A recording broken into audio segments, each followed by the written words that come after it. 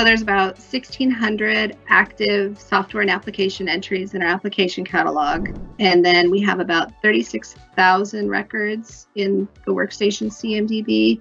That consists of about 15,000 of those are surplus or pending surplus, and about 20,000 of those are deployed.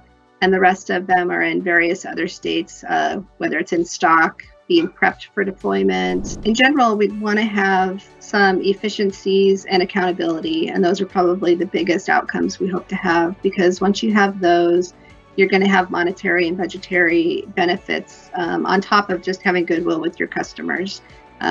Things will just move a lot smoother from them and from their point of view, because if we can prove that there's efficiency in these enhancements, then that will save the city money in the long run.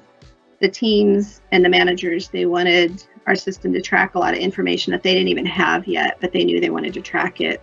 So we were able to build the infrastructure up front so that moving forward, they could start gathering that data and update it within their own time. We charge back to our customers for the IT services that we provide.